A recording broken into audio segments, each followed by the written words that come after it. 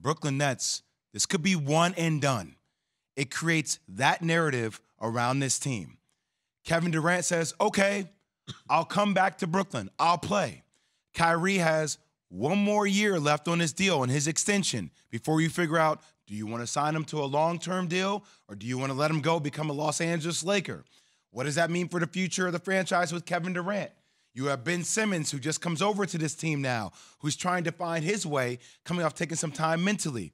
It's a one-and-done scenario, and it puts so much pressure on Steve Nash and this organization to win it this year. Can I say one thing about that? Can I say one thing about that? When you go over this Nets roster, I'm just thinking of Ben Simmons as he played at his best in Philly, okay? Put him at the 5. Okay, right. Or I mean, Ben Simmons really, when they play him the way they play Giannis in Milwaukee a lot of times, when Simmons, you're playing 5 out, and Simmons got the ball in his hand, he's the point guard, and he's coming downhill, you have 2 options. You either double him, or he's going to yam it on you, or else, you either double him and he's going to find the open man. He creates more open looks from 3 than anyone since he entered the league. Or you don't double him and he's going to kill you inside. If Ben Simmons is that guy with Kyrie Irving and KD and Joe Harris and Seth Curry, Jay, just by accident, they're going to win every game. Like, you know, before we even get to all the hand-wringing, they got to stay healthy and the psychology and they need leadership and coaching and chemistry and this and that. Just the talent alone on that team, if they're just on the floor together, is going to be hard to deal with.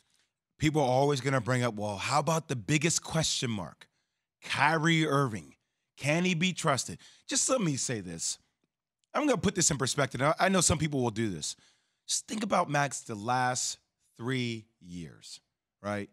From us having George Floyd, in which a lot of, and I'm not making excuses at all. I'm just putting it into perspective. You're just describing what happened. There were a lot of people that weren't sure they wanted to go to work and deal with the repercussions of what happened with George Floyd.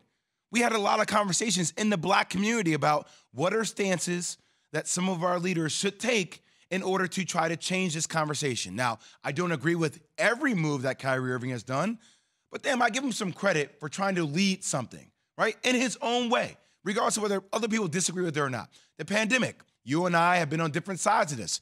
Hey, look, I know a lot of people that decide to take a year to say, hey, I want to see what happens with this. That's not something I would do. But I like medicine, but go ahead, yes. That's fine. You can disagree with it. You can call it whatever you want. This is my take on it. I understand that, right? So I understand that comes, and there's some challenges communication-wise, right, with what happened between him and the franchise, but that's fine. But when he is on the court, he is special, man. So if Kyrie Irving is committed to basketball, I'll frame it the way other people like it to be framed, even though he's always been committed to basketball, and we're to play this year with KD and Ben Simmons, those 3 players along, if you pick up some other pieces, Royce O'Neal, TJ Warren, you pick up some additional defensive pieces. God, their roster, I'm sorry. Their roster's off the chart. I don't think there's a roster that compares to theirs. Now, the reason you say, well, this team or that team is simply because of recent injury history, and that counts. But what I'm saying is, if this team is healthy and available, they, to me, are so much more talented than every other team in the league. Because if you look at the Lakers, right, who don't have as many shooters or depth that the Nets have. They don't have as many good players as the Nets. But the Lakers have a big 3, okay? And I think Westbrook's actually become underrated. LeBron and AD don't shoot it like that. So you can't just put the ball in Westbrook's hands and say, do what Ben Simmons did or what Giannis does for the Bucks, right? But the Nets, there's never been a player. But let's be honest, we're not talking about the Lakers when we go out west. I'm not doing that. I know the Lakers are the Lake Show. It's L.A. Yeah. Keys from L.A., but they're not the team in California. No, but what? Okay, the goal. If we're going to compare a team to the talent of the Nets, that's Golden State and the Clippers. But what I'm saying is the Lakers have 2 unusually talented superstars. LeBron is maybe still the best player in the world, and AD is top 6 or 7 still. And when they're at their best, they're better than that, right? That's what the Nets have in KD and Kyrie. But the difference is their Westbrook, Ben Simmons, is a taller, more in his prime, better passer, you know, that kind of guy, better point guard in terms of setting up teammates. And the guys he's setting up, the other superstars in Kyrie and KD, are enormously talented, pure shooters, which the Lakers are not. But it's also the addition of something that Brooklyn has and that Golden State has and that the Clippers have and that Denver will have that the Lakers do not have is depth. That's the problem. But no, you're focusing on the Lakers. I'm focusing on the Nets.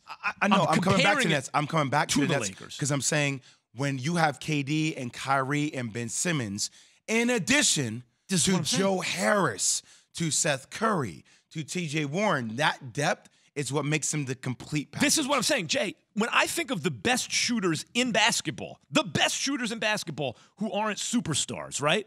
I think of Joe Harris and Seth Curry as two of the top 5 or 6 pure shooters who aren't superstars. When I think of the best shooters who are superstars, I think of KD and Kyrie as two of the best 5 or 6 pure shooters. They're all on the same team with a guy who's created more open looks from the outside than anyone since he's been in the league, and Ben Simmons. Yes. If they're healthy, Steve Nash, all the hand-wringing about Steve Nash's leadership and what's the system going to be, they might just win by accident. It's going to be hard to beat them. You know why I have them as the 3rd best team in the Eastern Conference? I don't trust in their leadership.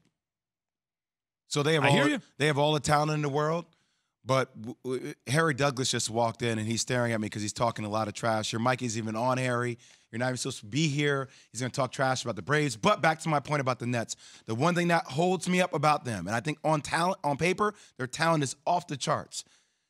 You need somebody that can lead a room of grown-ass men and hold people accountable. And if you don't have a player that demands that kind of greatness on a day-in, day-out basis, you better as well have a damn head coach who can. And I'm not sure in Steve Nash's ability to be that person for this team. Don't give the Nets that coach. No one will win a game. Thanks for watching ESPN on YouTube. For live streaming sports and premium content, subscribe to ESPN+.